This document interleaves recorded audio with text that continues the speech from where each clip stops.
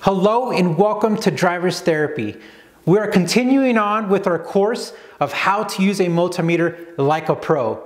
In this video, we're going to take our multimeter and we're going to go out there. We're actually going to be using the functions and capabilities. So this is going to be a hands-on video. But before we kick off the video, real quickly, we need to talk about safety.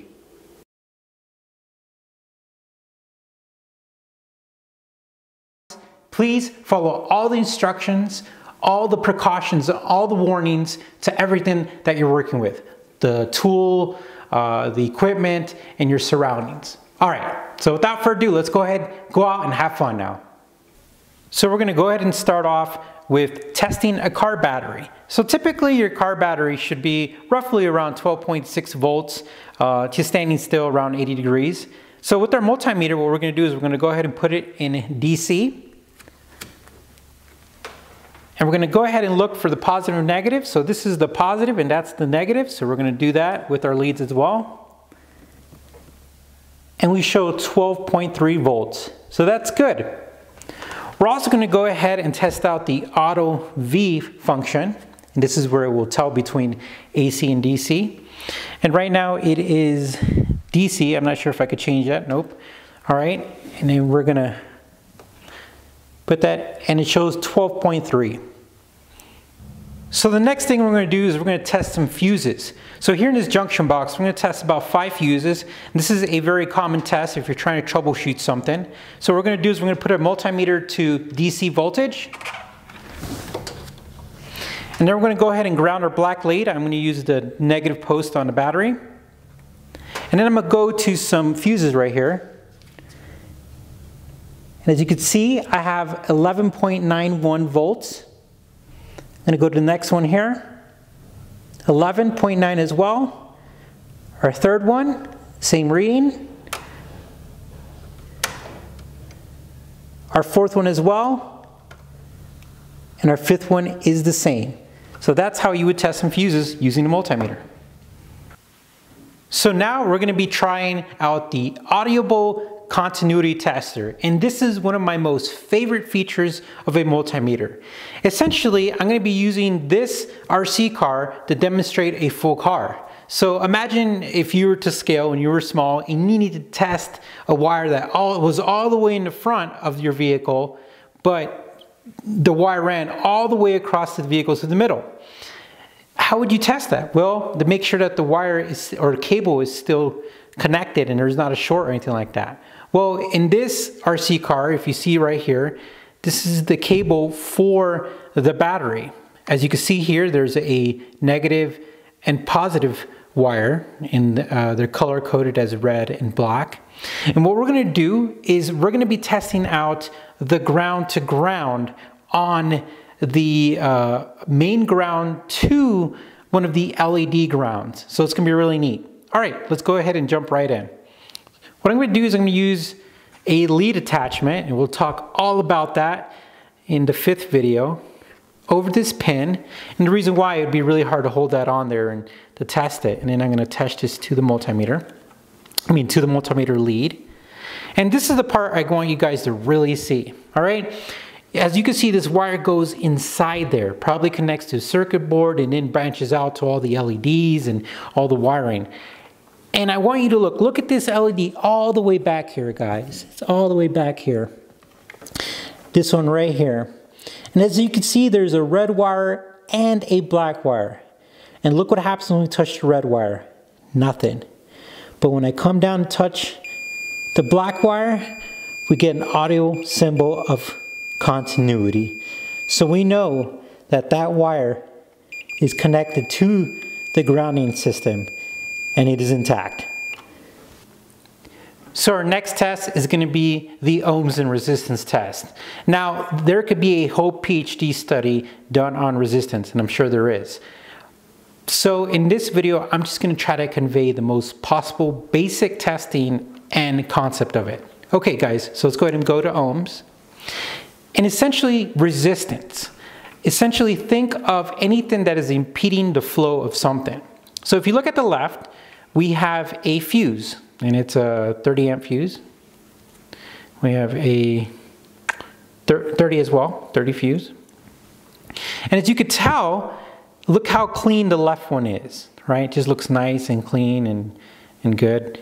And the right one, it's still connected, right? But look at all this corrosion and just buildup on it in the inside. Something happened to that, I don't know.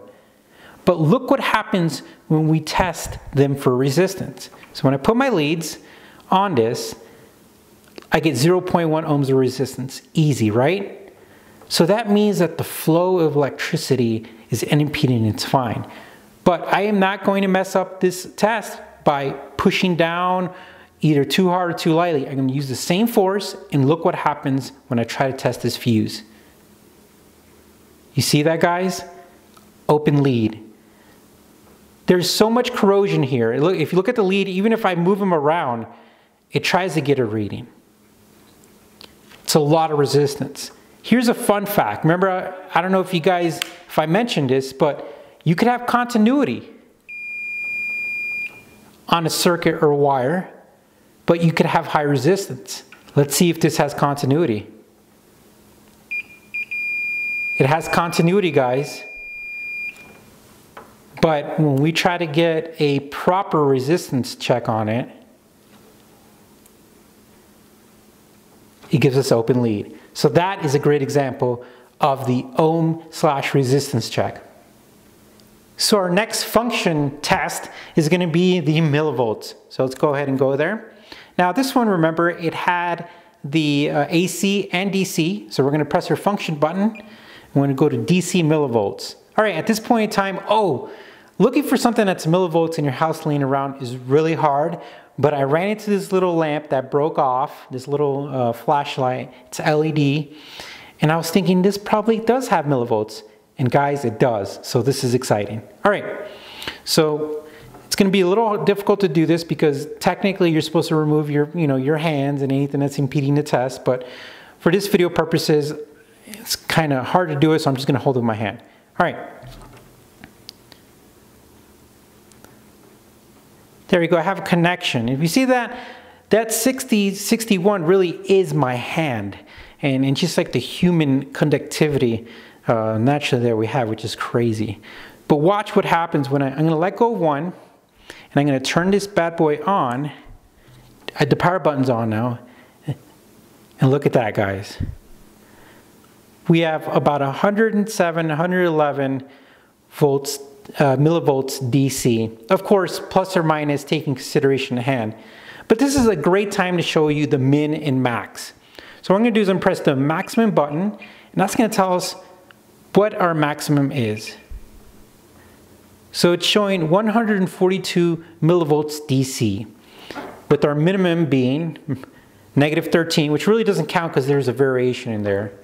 And our average was, we did that test too short to even consider the average. But there you go, guys. That was a millivolt test. And now you guys saw how to test a small little wire in a LED lamp that had roughly over 100 millivolts. All right, so we're going to show you the AC setting, and I'm going to actually do a real test on its outlet. But I can't stress, guys, this stuff is really dangerous. Don't mess with this if you have no idea about residential stuff.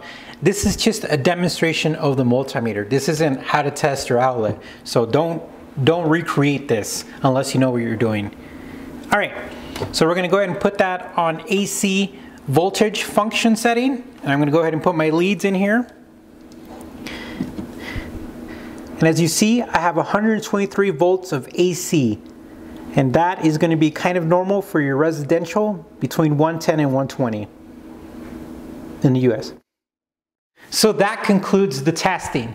This was fun because you should have seen me before I filmed this video. I was going around the house and I was like, what can I use? And I was just pulling out random things. And so it was a lot of fun for me. And when I'm making these videos, I learn a lot. So I hope you guys learned something as well. I really appreciate you watching the video. And for the next video, we're gonna go into advanced level. And this is where some of you guys who already have some years in your belt dealing with multimeter and troubleshooting and basic electronics, this is really gonna be neat because we're gonna go to the next level and it's gonna be really neat. So you guys stay tuned. You guys made it all the way here. So now you're going to advanced, and then we're gonna be at the 5th video after that, and then you're gonna graduate Driver's Therapy's first course. All right, guys, we'll see you soon.